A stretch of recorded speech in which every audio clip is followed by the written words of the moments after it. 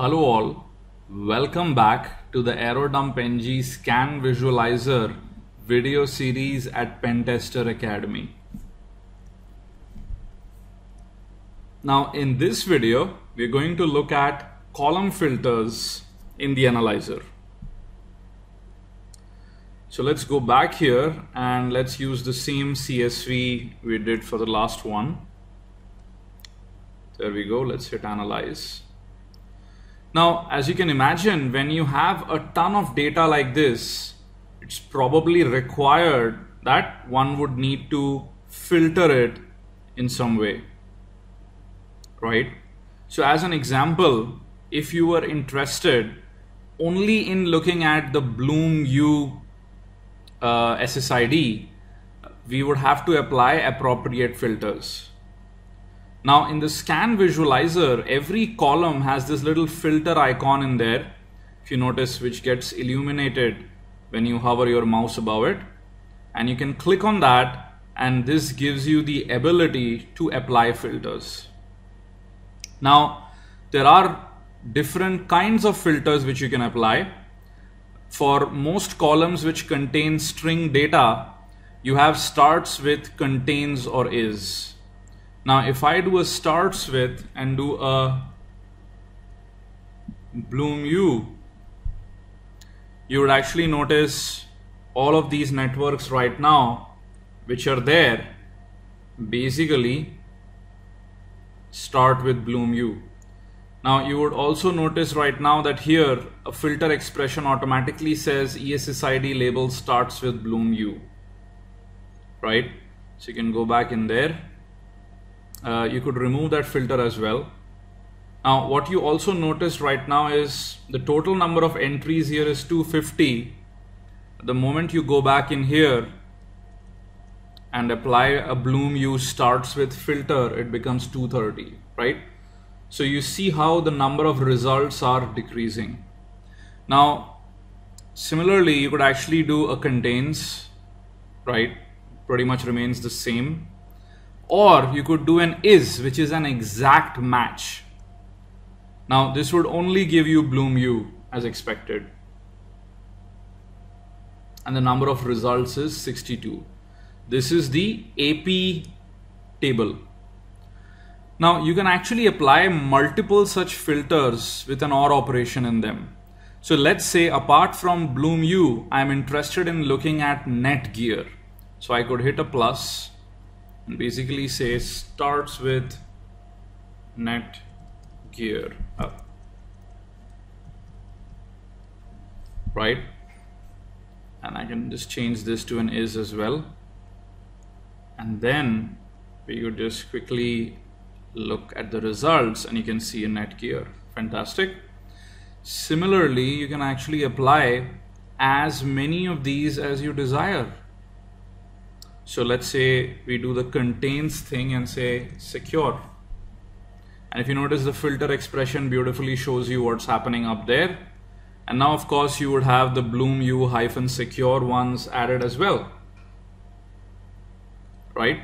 Now the best part is that you can go on for as long as you want, but not just that, you can combine filters across columns. So now I can actually go in here and say, well, the BSSID needs to start with 10.8C-CF. So I can actually go in there and say 10.8C-CF, right? And now you would actually have that in here. Similarly, you can actually go ahead and apply something on the channel.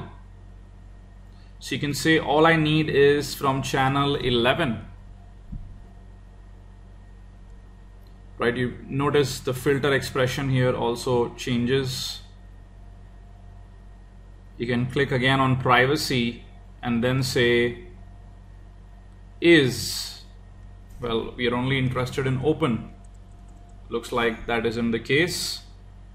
At the very least we have WPA2 in here, so I'm going to say WPA2 is what I want, right? Is WPA2. There we go. CCMP, that's the default cipher. This doesn't look like we can apply any more filters in here, but you could if there were other variations available. Packets. Now packets and signal and clients are very interesting because they are going to have an inequality filter. So I'd say the minimum number of packets I'd like to see is 1. This just ensures that the network is in my proximity, right? And I am actually seeing something from that network. Signal, this is important. Something very far away isn't of much use. So let's say the minimum signal I'd like to see is -40, right? I'll just make it a little bit easier. Let's say -50, right? And then we'd say the number of clients needs to be at least 1. There you go. After all of this, there is basically one access point which matches that criteria. You can double click that, look at the client as well. And of course, in the client tables, you can apply appropriate filters in a similar way.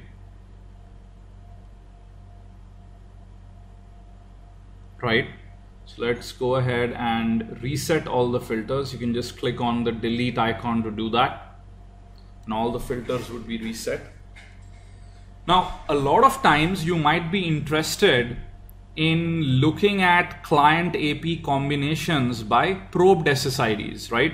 So there are 2 cases. One is the roaming clients case. Again, you can apply similar filters. I leave that as a exercise to you.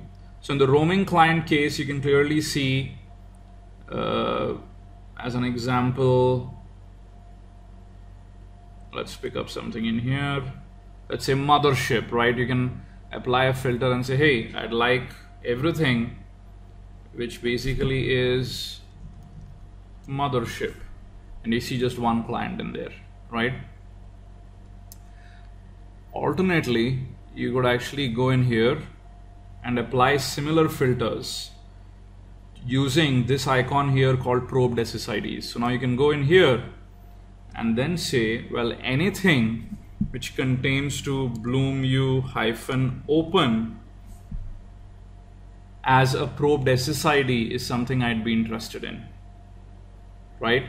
So what basically this says is these access points seem to have clients, or at least a client, a minimum of 1 client, which is sending out requests or probe requests for bloom_u-open. Now let me click on this one, see a bunch of them in there. You have to apply the filter once again, and then just say bloom_u-open, and there you go. Here is that MAC which sent out a probe, right? So this is how you can even play with probed SSIDs from the AP table. Fantastic.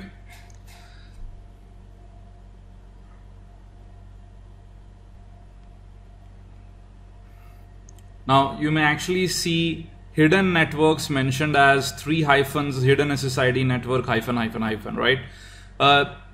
Initially we had this as blank, but we found that a lot of early testers were getting confused, and that's why this is the nomenclature I finally decided. Now as far as the signals are concerned, the ones which say unknown are -1.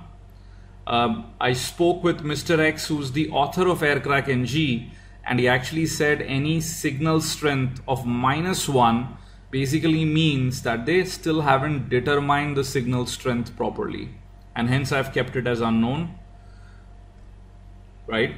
So you can clearly see how much power you have while going ahead and using these filters on these tables.